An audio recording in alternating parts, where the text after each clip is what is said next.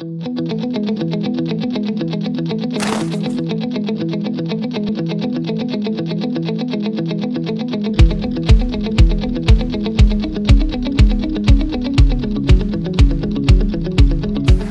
everybody.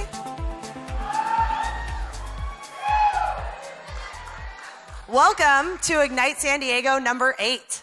Can I get a big round of applause? Who here has been to an Ignite event before? Yes. And let me hear it from all of our first-timers out in the audience. Yeah. To all of our new folks, welcome. We like to say that Ignite is for curious people, so if that describes you, then you're in the right place.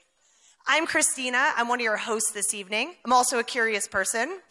And I'm going to give you a quick overview of what you can expect tonight, and what better way to do that than by giving an Ignite talk.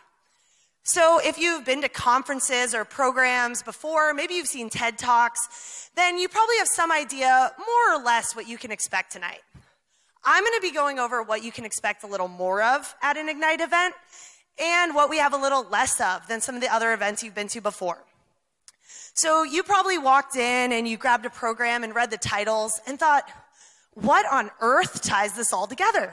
Well, the answer is pretty much nothing. And that's my favorite thing about Ignite. Any topic goes. It can be serious or silly. You can teach us something or just tell us a story. That's my favorite thing. And the only requirement for being an Ignite speaker is that you're a San Diego local. We don't import our speakers from out of town because this is your community getting up on stage and sharing what's most important to them. So what does that mean for you as an audience? Well, hopefully this is an opportunity for you to discover more gems right here under your nose. I recently discovered a gem in my own community that if you know me personally, you know I can't stop talking about it.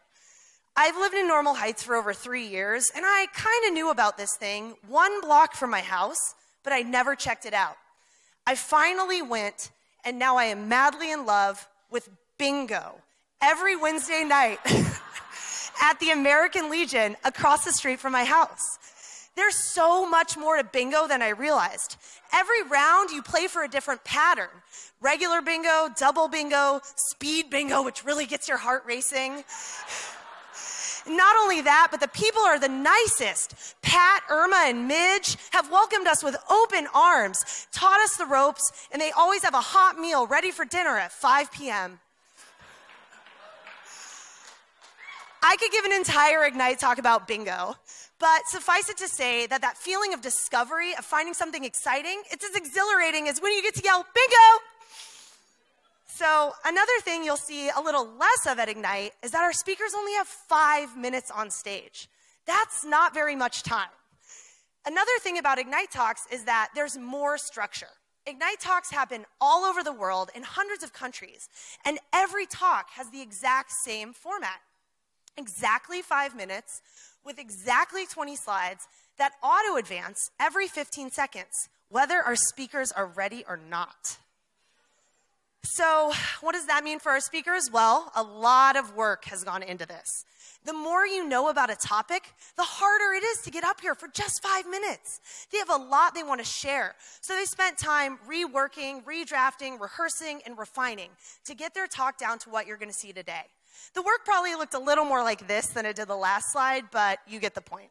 With only 5 minutes, it requires a lot more focus. Every word counts.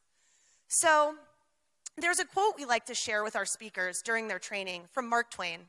He said, if you want me to talk for 2 hours, I could do it today.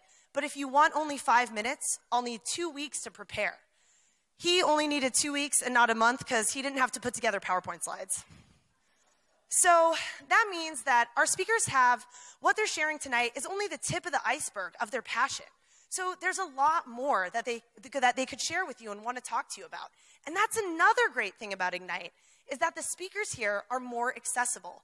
After the talks are over, we'll have tables set up around the outside of the room, and all the speakers will have a name tag where you can go talk to them and learn more. So that brings us to our rules for you as the audience. We'd like to ask 2 things of you tonight.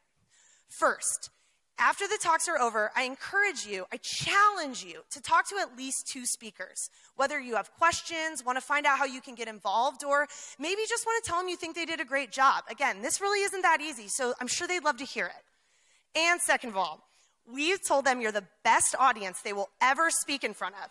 So it's going to require a lot more cheering and more support from you guys. Cheering and more support from you guys. So, perfect. Without further ado, let's get a big round of applause for our very first Ignite San Diego number 8 speaker.